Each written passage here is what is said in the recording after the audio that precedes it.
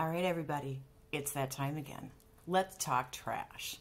So, most of my trash actually is from Arizona.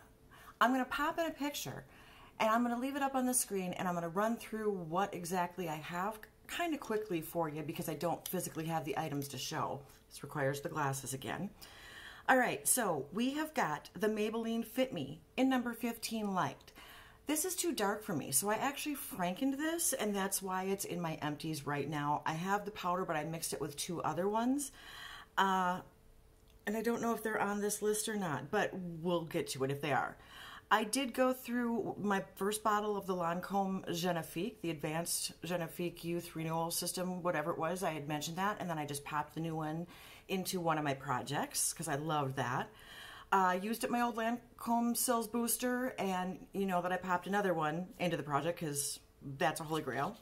I also did a foil packet of the Genifique that I had floating around, so when my bottle was empty, I just went to the foil packet and used that up. The Crabtree and Evelyn Wisteria Shower Gel you know about from one of the panning projects also. And then I went through a Philosophy Purity Cleanser. Now, I like this cleanser. It is a little bit drying for me, but overall it is good for sensitive skin, and it's not technically drying. It's just me that's dry. But the Philosophy Cleanser is, and actually I think some of their other products are actually very nice, and I would definitely recommend them if anyone asked. Okay, so then we have the YSL New Glow and Balm, that little tiny bottle, as well as the Lancome Hydrazine. Those were both from, I believe, Old New Gifted in Blue, so you knew about those. Those are emptied out. The Moroccan Weightless Hydrating Mask, also Old New Gifted in Blue. You know, I really love the smell of that. That was a nice product. I just think it's a little cost prohibitive, but certainly if I got my hands on another sample, I'd be thrilled. I really do enjoy it. Okay, went through the Nicole Miller hand cream. I've been running through a tube of these things a month, so that's not a big surprise to anybody. I did finish off my Timeless Vitamin C, the 20%. Now, when I finished that off, this is something I've been using for a couple of years. I reordered and had it sent here to Minnesota, so I was without for a little bit, but somehow I screwed up because they just recently came out with the 10%, and I ended up getting that for some reason. I don't know how I managed to get the wrong kind, but I don't know that it really makes a difference if it's the 10 or the 20%. Neither one irritated my skin. They're both good for brightening, and I really enjoy them. And the reason I do the Timeless has a lot to do with Angie from Hot and Flashy. If you go look at her vitamin C videos, you're going to see that the main thing she focuses on is the L-ascorbic acid, and that's what this one is. So that's how I ended up with that. Then I had a little sample foil packet from Kristen Bell's line, Happy Dance. I had the Whipped Body Butter plus CBD. I liked this. This was really kind of a nice one. It wasn't a super, super heavy, non-absorbing type of body butter. It was still a body butter, but it was a little bit light, and it had a good smell to it. I enjoyed it. All right, then we get into some of the Bath & Body Works. The Cranberry Peach Hand Soap I went through. The French Lavender and Honey Body Mist, which I think was a project item, so you should know about that. All right, I did the 3 e.l.f. Pore Refining Primer Masks as part of musical panning, so you know that I finished those off. They were fun. I enjoyed them. Like I said, I still don't know if you could get them anymore. I haven't actually looked for any more on e.l.f.'s website because this is not something that I'm going to, if I have them, I'll use them because there might be more floating around, but I'm not going to go seek them out because it's not something that I really want to add into my routine where I'm spending an extra 5 minutes with the getting ready thing. Okay, the Urban Decay All-Nighter Setting Spray. This was, I had used up the Morphe. I had a small bottle of this, and I wanted to try it because it's everyone's holy grail, that the Charlotte Tilbury. Everybody seems to love, and it was fine. It's a good product. It is. I'm probably going to, unfortunately for now, I have more Morphe, and I'm going to stick to that, as well as the 100 other setting sprays and priming sprays and all the other. I love sprays. I just have a bunch. I'm not going to rush right out and buy this. I honestly don't think it does any better than my Morphe. Then we have got a Lancome Bifacial Face Cleanser, the little clear bottle. And it's a makeup remover, and it's very nice. I like most of the Lancome products. I am just fine with my Garnier micellar water, so I don't know that I necessarily need this. I wouldn't tell anybody not to get it if it's something that they enjoy. The eye makeup remover in this line is my favorite, but this was nice. Not something I necessarily need, and I'm not going to run out and get more. Now, I did go through the Garnier Waterproof Micellar Water, the little one that was in my travel thing. I do like that, but I don't like the bigger bottles. It's too much with mixing the oil. Those little travel bottles actually seem to work out perfectly well for me. I have a piece of hair that keeps getting in my mouth. They are small enough where they mix very easily, and they do work pretty well for taking off the waterproof makeup. I'm not going to say they're the best. That goes to my Lancome. But for traveling, this is actually handy and it's nice. And I think I have another little one floating around. And if not, I have the regular and I'm not too worried about it. Okay, so there's a foil envelope packet of the Body Shop's Japanese Camellia Cream Body Cream. Camellia? However you pronounce that. This is nice, but I think this might have been an older thing. It was really interesting. It was almost, I literally kind of had to scoop it off of the foil because it had been so mashed in there. But it was a nice body cream. It wasn't super emollient, and that could have been just because this may have been floating around in my collection for a while. And it was one of the Around the World line, and I don't know that that's available, but it was decent. Then I've got the OC Undaria algae body oil. It was nice. Body oils are always good for me. I put them on under moisturizers after my shower, so I just like having them around. The lavender chamomile body mist that's in there, that was the one that was my pillow spray from the Panning Project. I haven't used those as body mists aside from maybe like on my pajamas or something in quite a long time. I primarily use any of those that I still have as the pillow mist, whether they're pillow mist or body mist. That's what I use those for. And I do have more. I am using one right now. I love them. They're not even in the line anymore. I think there's a couple of body mists, but I don't know that you can get some of the scents that I have because my collection is so old. So is what it is. Now, I went through a little bottle of the Way hair oil. This one, I would recommend as an overnight treatment. I didn't like just putting some of my hair and going. If I did it in damp hair and let it dry, that was okay. But if I did it in the evening before I put my hair up for bed, I felt my hair was actually a little oily the next day, which is weird because I have dry hair.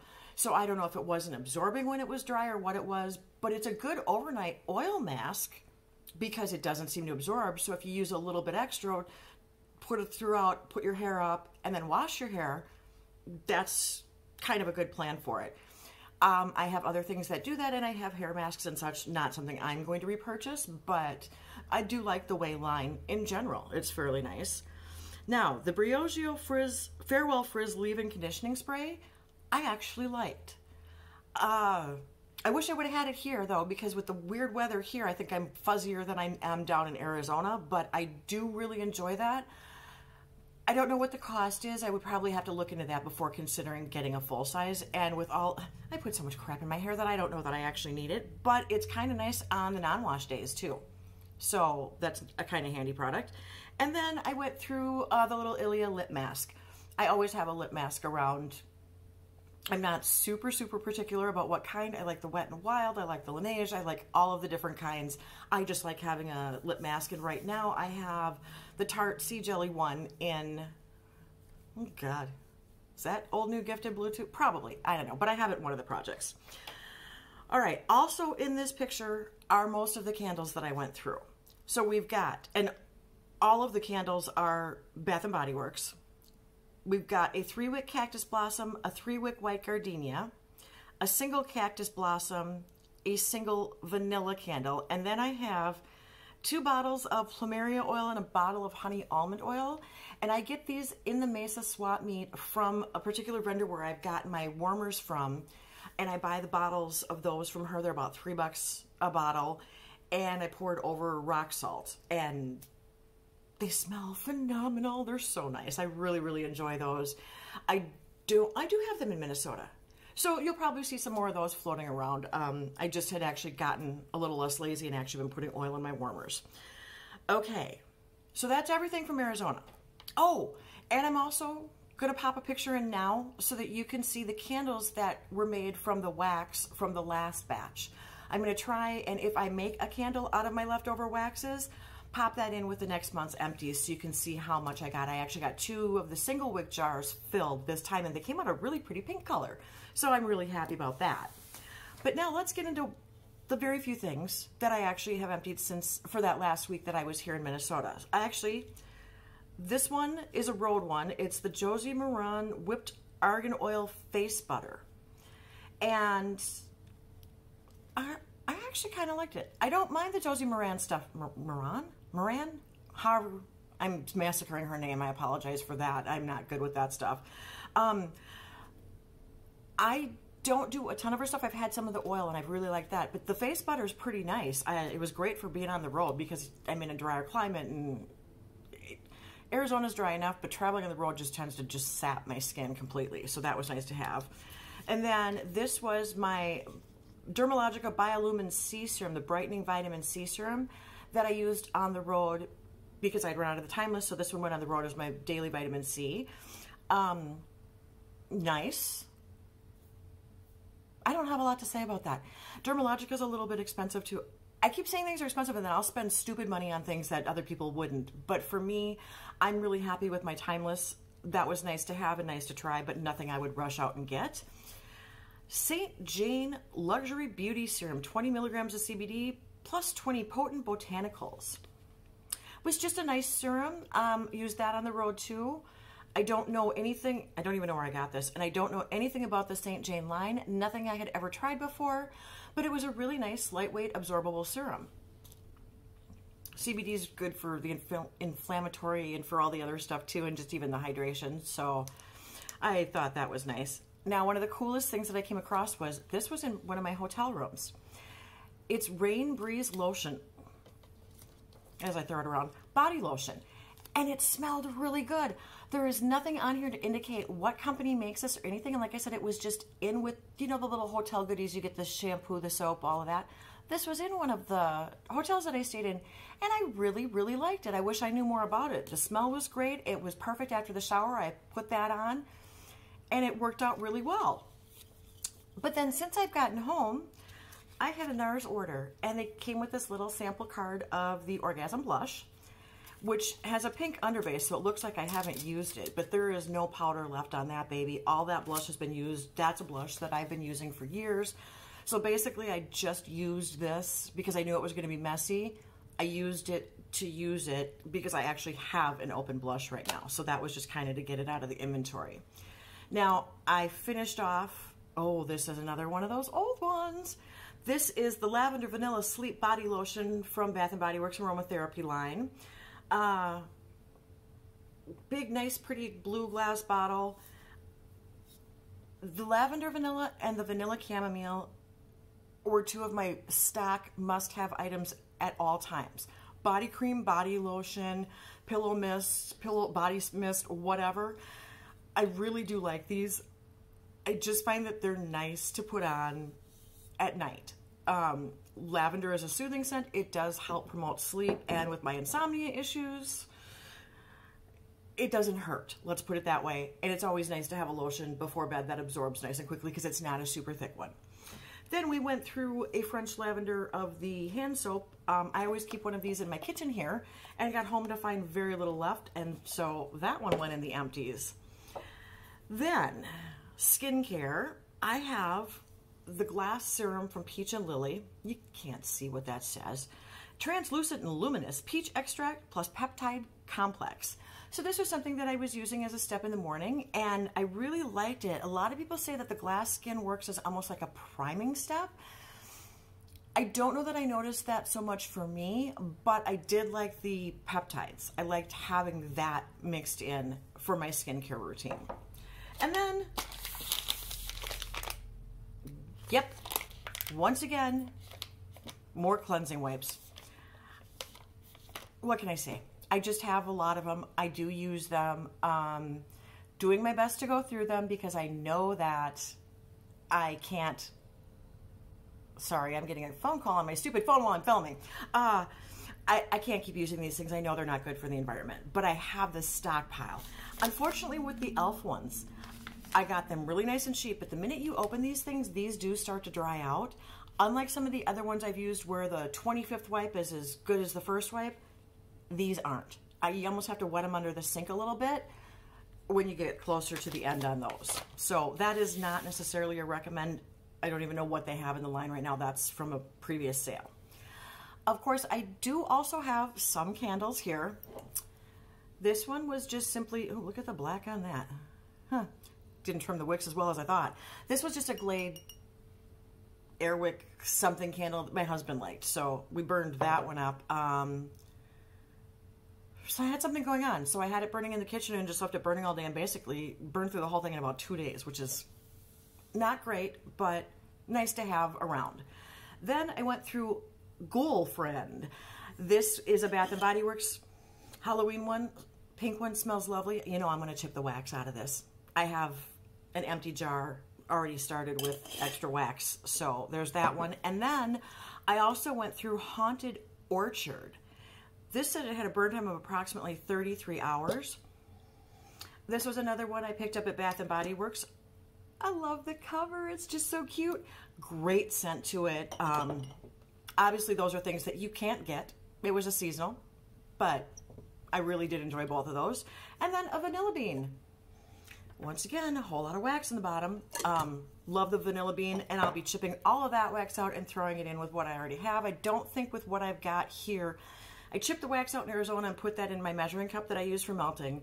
But with what I've got here, I don't think I have enough to make a candle yet. So we're just going to have some empty or wax extras sitting around until I go through some more and get enough to actually melt down to make something new. And I need to get more wicks too for Minnesota because I don't have wicks here. So that is everything for this month. There were a couple of good products, a couple of products that are The YSL was fine. Not my style of primer. The Lancome Hydrazine, that was the one that I thought was watery. Not thick enough for me. Would be a first primer. For that, or first moisturizer rather. For that, I've got others that I can use. Yeah, nothing stand out that, oh my goodness, I absolutely love this and must go out and get it. The things that I absolutely love, I already have my backup started and in projects. So you guys, that is everything for this month for my trash talking. If you liked this, please feel free to go ahead and hit that thumbs up button. Don't forget to subscribe if you haven't already. Go ahead and go crazy, ring that notification bell. Leave me any comments if there's anything in here that I trashed that you think is great that I should look more into, or half my stuff is so old you can't even get it, so I can't imagine there's going to be too much, but anything you come up with for a comment, you know I love to chat.